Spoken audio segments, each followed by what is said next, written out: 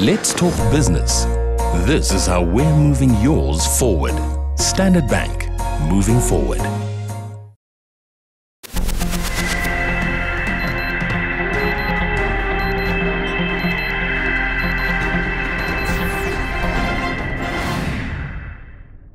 From Creamer Media in Johannesburg, this is the Real Economy Report. Recently, local armoured mine-protected vehicle manufacturer DCD Protected Mobility officially opened its new factory in Isando in Kempton Park, east of Johannesburg. Keith Campbell was there. DCD Protected Mobility, which is part of the DCD Industrial Group, is famous for its Husky armoured mine detection and clearance vehicle and the associated mine detonator trailers, but has now diversified its range to include the Springbok armoured personnel carrier and its all-new mine-resistant ambush-protected vehicle, the Mountain Lion. Company General Manager Andrew Mears explains why they set up the new factory. Well, the main purpose was the DCD group needed to create capacity at the old rolling stock and defence division to allow to exploit the opportunities in the rail infrastructure development in the country. But at the same time, they wanted to focus what had been a very successful defence business that had been operating together there and position it for growth in the future. This has been laid out where it was a little bit sub-optimized where we were operating from because of the different products and the mix with the rolling stock division. I mean, here we've got a properly laid out best practices in the production, Six Sigma, lean manufacturing capability, where all the processes flow a lot more easily and smoothly, and where stuff is fed into the production line on a much smoother basis, allowing us to reduce the time, specifically the time used to manufacture the products as well. We've also introduced state-of-the-art laser cutting capabilities, which enhances our fabrication capability. Some of that stuff we used to outsource. We don't have the need to do that anymore with this capability, which also allows us to react a lot faster to things we need to do at the beginning of the production line. We've installed a 600-ton press brake, which we didn't have before, that allows for bending of heavier armor plate for some of the other vehicles and programs we anticipate producing in. And we've split what was known as our manufacturing capability actually into a manufacturing capability and what we're calling an operations or production engineering and quality assurance capability, which also enhances our processes, because it's allowed us to bring in higher level qualified industrial engineers to help manage our processes on the ground while the production line and that is running. Those are sort of the major changes we've made on the production line.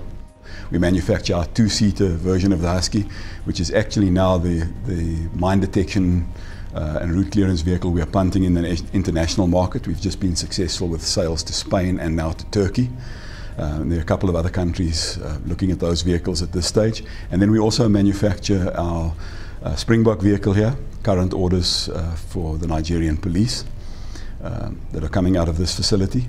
And we will manufacture the Mountain Lion vehicle here when it goes into full production.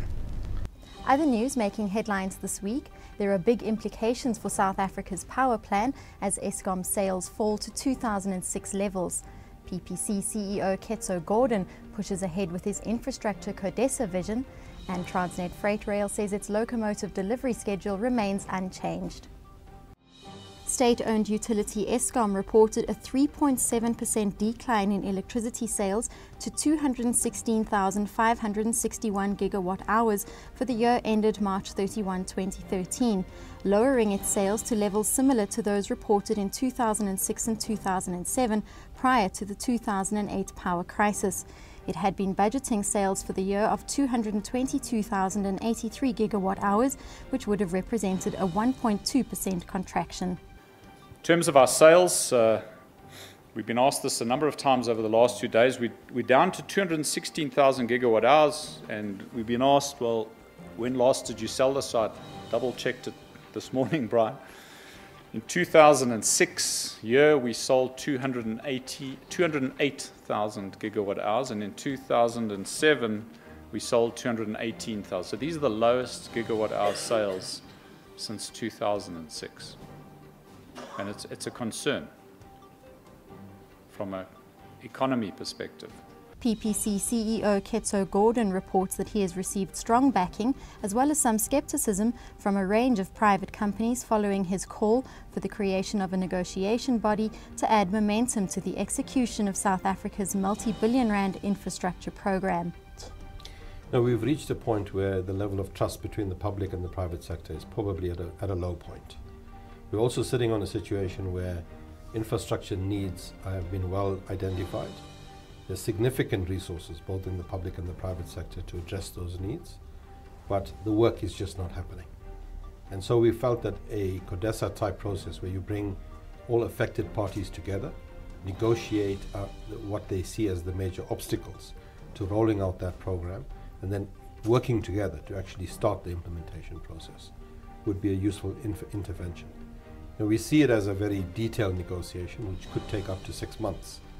But in the meantime, we could probably start with one of the projects, focused on housing or focused on schools, to show that cooperation and partnership and negotiation can produce optimal outcomes for the country. Transnet Freight Rail still expects to take delivery of the first 10 of 95 new dual electric locomotives in December, says CEO Siyabonga Gama, dismissing claims that the contract awarded to China South Rail to build the new rolling stock was 6 months behind schedule. There's nothing that has changed from the day that we entered into the contract with CSR up until today. Everything that we've entered into contract with CSR will be delivered by the time that it was supposed to be delivered. And in fact, our engineers have just returned from China last week, and they even told me that we're actually ahead of schedule. The tender for 599 has closed. We are evaluating that. That's Creamer Media's Real Economy Report. Join us again next week for more news and insight into South Africa's real economy.